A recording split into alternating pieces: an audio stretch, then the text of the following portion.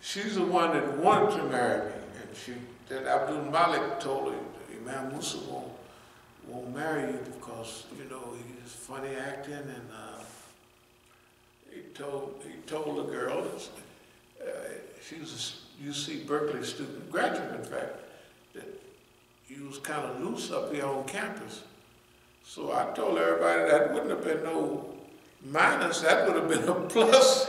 In other words, if we come out of that gangster criminal world, how are we going to tell some sister, I'm not going to marry you because you're not old-time church-going woman and all of that dumb stuff? That would be unfair, right? So if there's a woman, she told Abdul Malik, hey, talk with Imam Musa because he said, like, you got 2 wives already, and I want to marry him because of the movement. And I think she was telling the truth. Whatever it was, she was a nice lady. That's the one that cut Abdul Malik's throat. He married her, boy, but I tell you, she got him back so bad. And I used to ask her, because she would call me every day. I said, you got to stop calling me because you're married to so-and-so. Oh, I just have a question about some kind of way. And so, we called her Halle Berry because she looked like Halle Berry, you know. Just like that almost. So, I said, man, I didn't know whether she, even today, whether that was a little trap or whether it was real. What I mean is, I take it like it was real. She wanted to get married, and then, or did Abdul Malik marry her and then have her continue on the pursuit, and I could slip off with her, and that would destroy your credibility, you know, because that's what people be trying to do.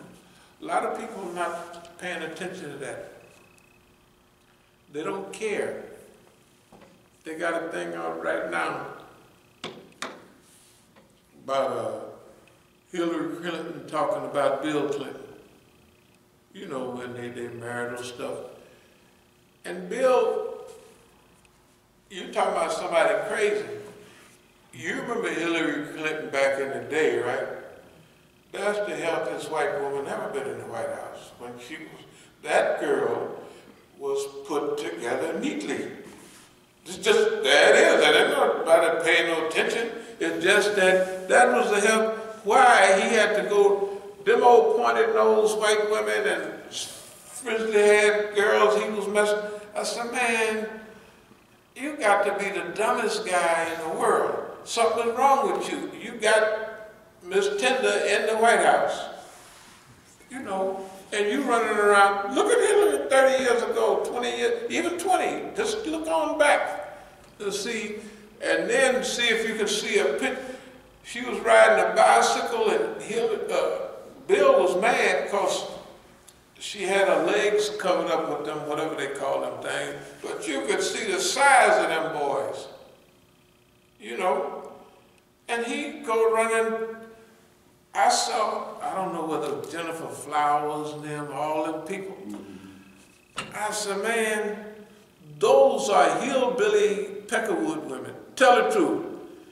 He was messing with hillbilly Peckerwood. They look like, you know, the Beverly Hillbillies type people. Not the good-looking girl, but grandma looking Beverly Hillbilly. It was unbelievable, right? Now they think, you got to think of it. That man had a powerful position in the world, but he put vagina before everything. The man is crazy. That's why the hadith say that the greatest challenge they left behind for men is women. That's with most, but some people are just not, you know, that just ain't their cup of soup, whatever it is. Okay, so basically, personally, they made mistakes. The first mistake was on that they think you're going to chase all the women in town. And for most men, that's why they want power and money, so they can have more women. That's the purpose of it. That's the purpose they get money, you know, so they can have more women. Not to have to do good and help, they want more girls. Or they power, they want to run people's lives. Those are sicknesses. Those are illnesses. Okay, so the beautiful thing about this is that they design their whole plan around what everybody else do, right? But when I showed y'all the pictures the other day, I got a chance to go through all that when I was young. I got a chance to go through all that, to have all the money. All I did was kept a little for myself and spent the rest on everybody else, right? And it ain't nobody in Oakland to tell you that, yeah, he ran off with my woman and he did this. Everybody that's got power mess with somebody sooner or later, sometime, except me. I didn't do it. No, I didn't do it. And everybody knows that. Okay, so that's the point where you find a few little differences. There's nothing bad about that. That is good. You know why it's good? Because that means that you don't have to worry about those little extras here and there that they do. So, all the stuff we talk about is not speculation. We have said this 1,000 times. We try and we test everything that we have said, minimum of 20 times. So if we said something about Abdul Malik, we done tested it 1,000 times. And they're the amateurs. You got to remember, why are they amateurs? They're amateurs because they went to school and they studied what the white man told them to study. And they believe what the white man told them. Now, if you fail a test in school, well, you could take the class over or something. But if you fail any test out there in Jahiliyyah, you're going to come up missing or in prison or something. Right? You don't get to say, hold it, man, let me go back and try that again. The niggas don't do that, right? The police don't do that. And just to be, oh man, did I ever show you my arrest record in Oakland? Page after page, and each page has, I don't know how many arrests on it. I'm going to show that in court when I go out there. I got that from the Alameda County Courthouse, but I got it for a case back in 73 or 74 to show the pattern of behavior of the police then. I was saying that all this stuff was the police doing this. And the police didn't have no record. They had a record that I was arrested 3 or 4 times. And I was arrested 100 times or more. I was arrested 3 times in 1970, April Fool's Day, 3 times in one day. Yeah, they didn't have that on the record because it shows, how can you do that? That's harassment. That's right. So that's what I was showing. Anyway, the Jack Johnson, Muhammad Ali style. Jack Johnson was a champion when it wasn't, no, he was the first black champion, and he treated white folks so bad they didn't let another one come up till Joe Louis 30 years later, something, 20-something years later, because he was, and Joe Louis had rules. You cannot smile at white women. You can't, they had a whole thing from Jack Johnson's time. And Jack Johnson, was he in isolation? Jack Johnson told Joe Louis when he was going to fight the German, Maximilian. The first time he lost, he said, let me show you what to do. He wouldn't do it. He lost. But Jack Johnson, he did all right. He hung on to 1946. And he had one of them bad Lincoln Zephyrs, and he went over the white line and crashed or something. And the white folks was happy. He said he crossed the white line for the last time. The Great White Hope, can you imagine how the people was, that they had an international search for any white man that could whoop him, the Great White Hope, and he would be the great, what they called, you are the Great White Hope, to save white folks. They tried, and he whooped the stew out of that boy, and then teased him.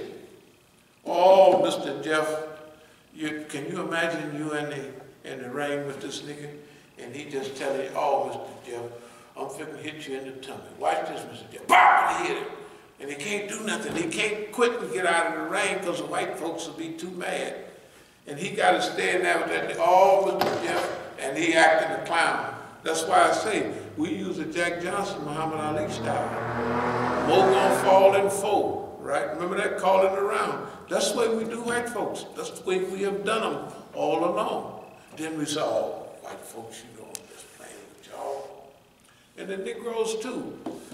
You cannot go to school and sit in that classroom and learn, get the game on nothing except what the white folks give you. So the white folks have, this is a so-and-so nigger here. We're going to give you this asset, that asset, da-da-da-da-da, and when you move on him, he's going to act like this. Well, years ago, they used to tell all the Negroes, yeah, we're cooperative, we're going to, and we're going to move. They don't tell the Negroes anymore. Now they down to, what do they call it, need-to-know basis.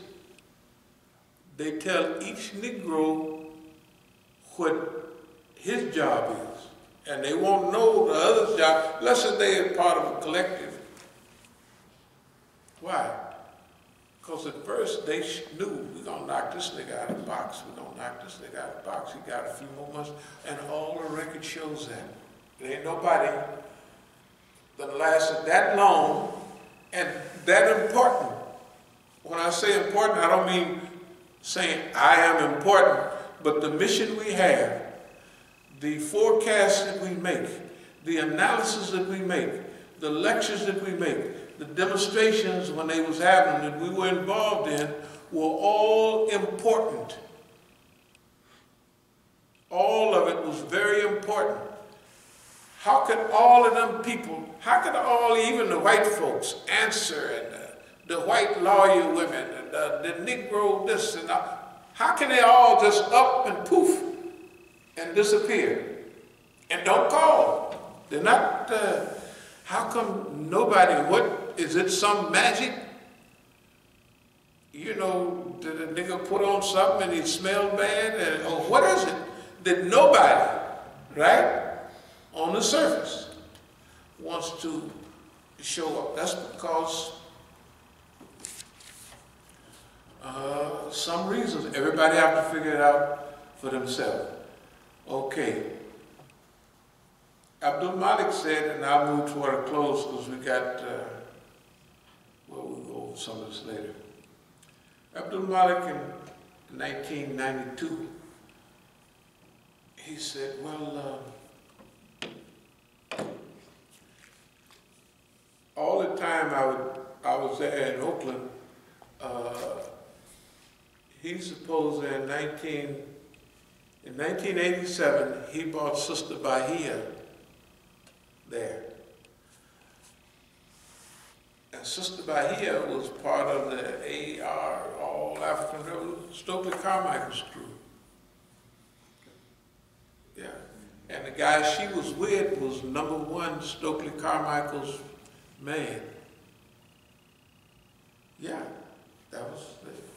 So Abdul Malik convinced her Oakland is where, that's the future of the movement. them guys, that's finished, that's not important. He was technically correct. He brought her there for me to marry her. I mean, for years, he would say, I'll be in the Masjid lifting weights. She's going to make someone a wonderful wife. Over and over and over again. Over and over again. So then he says, well, they get a divorce. He said, he uses this term, just trust me. I said, okay. I didn't say that. Remember, they're smart and I'm slow. And everybody, he done said this to me 10,000 times, she's going to make somebody a beautiful wife. So what I'm doing is, just so everybody knows, I'm giving all of them a chance to live up to their own statements. Everybody in Oakland, that's what they got. All these people in LA, the 2 crews in LA, that's what they got. They got an opportunity. The other centers everywhere, everybody's getting a chance to live out their own expectation. You said it, now let's see what you're going to do. We never, for one day, if I didn't trust Abdul Malik, how am I trust Sister Bahia? And he was married to her. It's insanity. It's insanity, right? And everything, when I got my blood work in South Africa, they had, remember that big rich crew that I was telling you after Dr. Kaleem Siddiqui said such and such, they had started before that. But forget about that. So in 98, 99, 2000, they had this low-carb diet stuff for them over there. They had a doctor that he would take your blood test and he would give you a prescription on how you should eat based on your blood work. The reason I'm saying this, I listened on the radio the other day, and one guy was talking about how they can study your blood, and they could tell, now they could tell so much, it's unbelievable. He said, man, we can tell about almost when you're going to leave here. Your susceptibility to diseases, and all of that is right there in your blood. So they took my blood test. Now everybody else, they gave them a list of what they should eat and what they should. When I went to the doctor and he took mine, and I came back for an interview, he said, you don't have to do nothing. Yours is fine. Well, that's fine. But it wasn't but a little while later. Well, even go in 92, when she got here, I started having blisters on my leg, and my leg swole up. That's when I first got, now I'm running every day, miles and miles. I'm running with sweat gear. I'm not in no bad, this is back in 92. Within a couple of months, I'm swole up. I'm swole up, so they pulled it back for a minute. And then, when I would mention, the people, this is funny, but they would always take those people's side, like, oh, it don't mean